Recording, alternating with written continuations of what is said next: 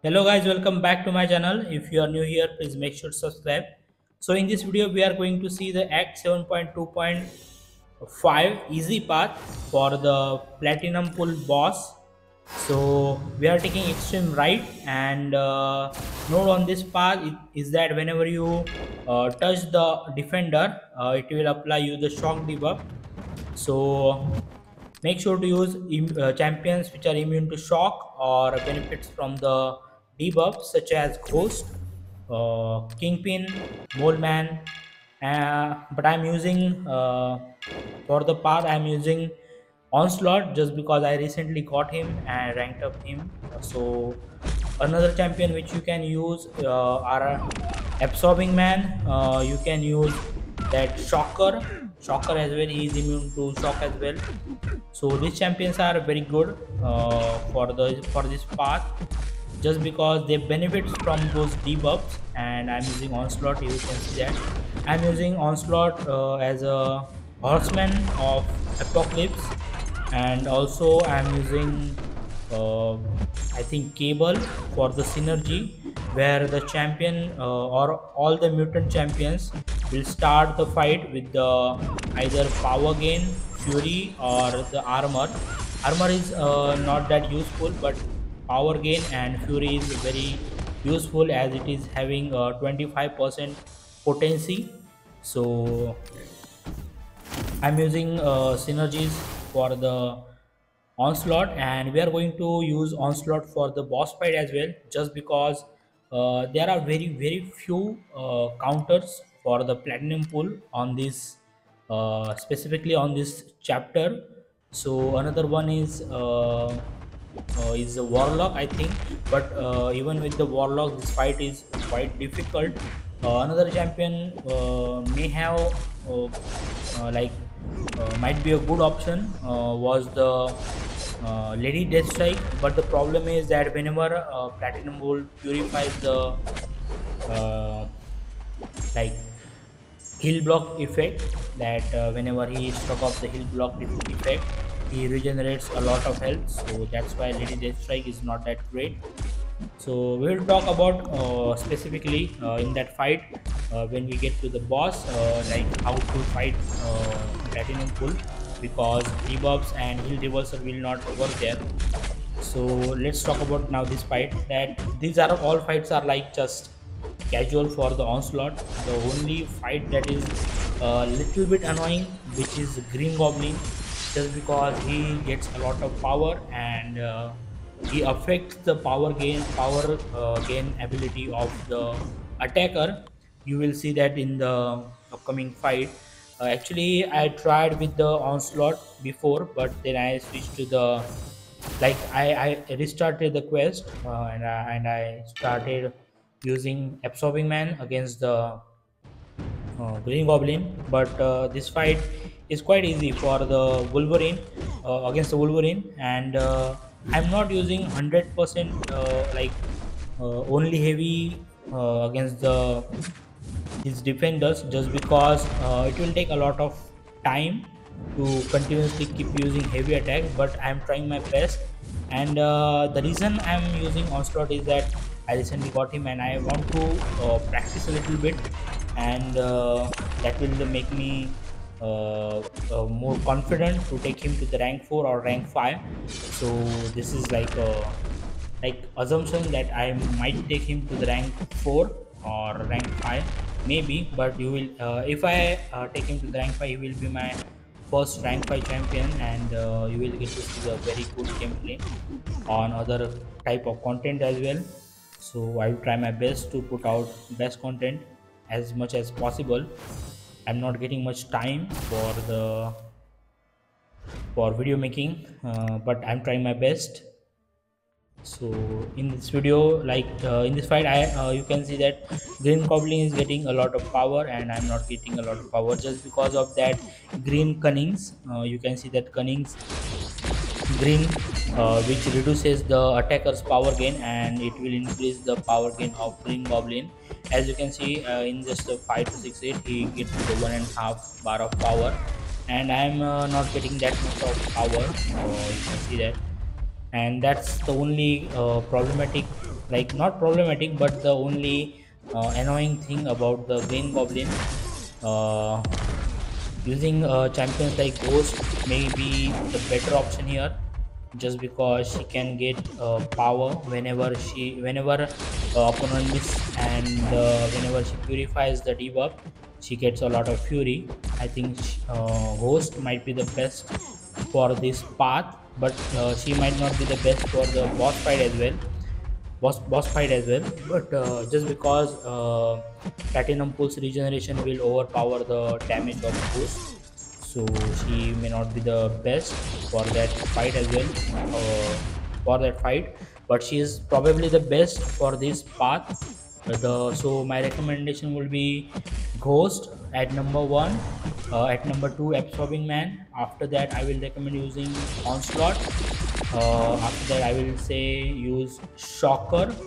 And another champion which I talked previously, which I'm not remembering properly.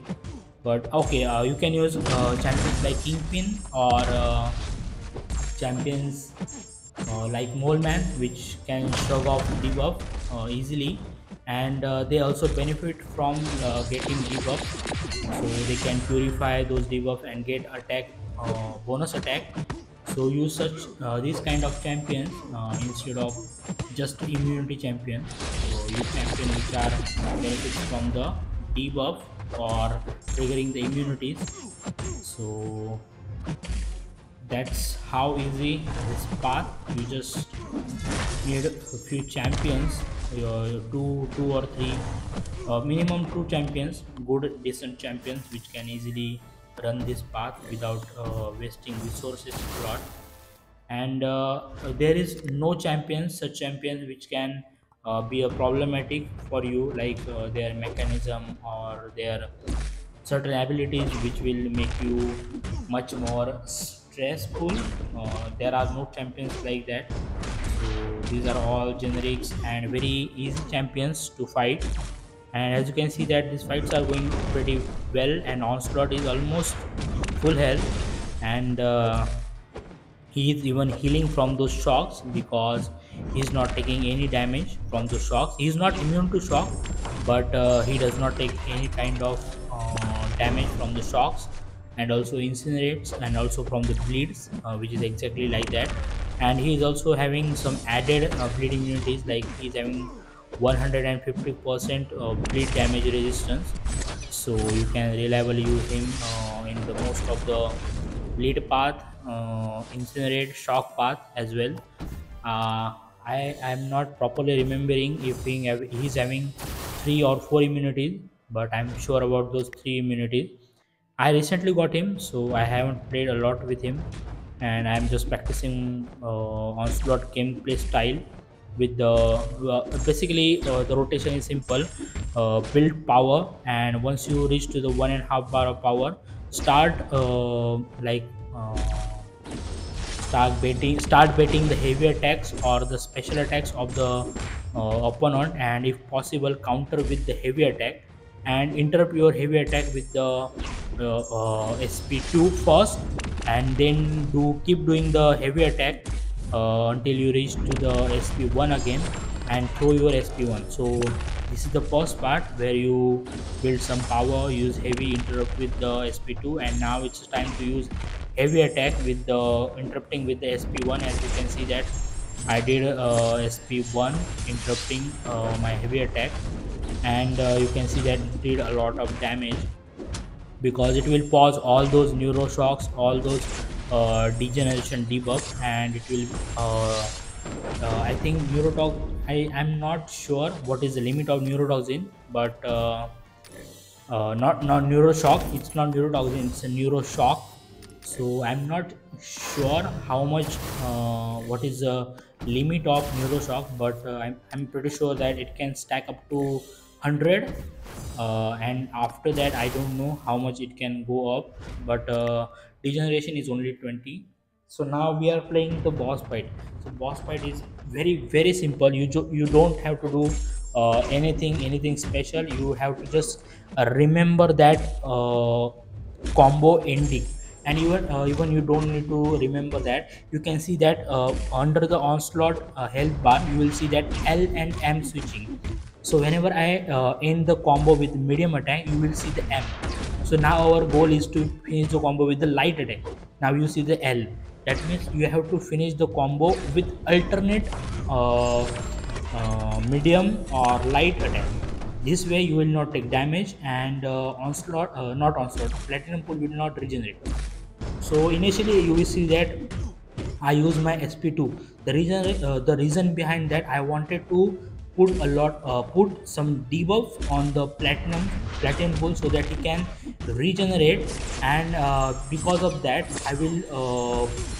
now I will apply those magnetize debuff on him. And as soon as I start to apply magnetize debuff, he will try to purify that, and whenever he purify that, it will convert into the passive magnetism debuff. And now our goal is very very simple.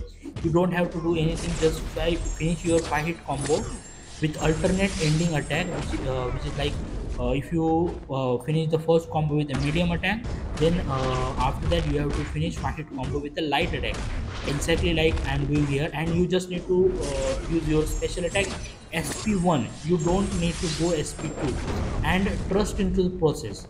You don't have to do anything else. You just have to do 5 hit combo ending with the alternate attack, and after that use the SP1 and let the neuroshock do their work.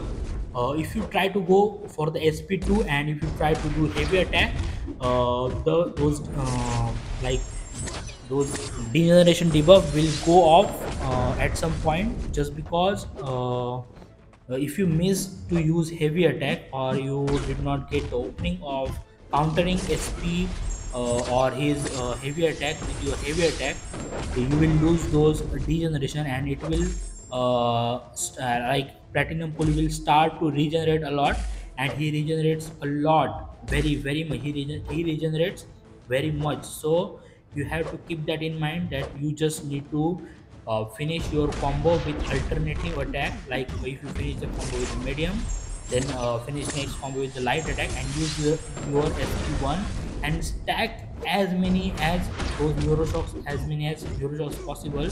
And those magnetized debuff, you can see that Magneto's helmet under the platinum pool's health bar, those will do all the work of stopping platinum pull from regeneration.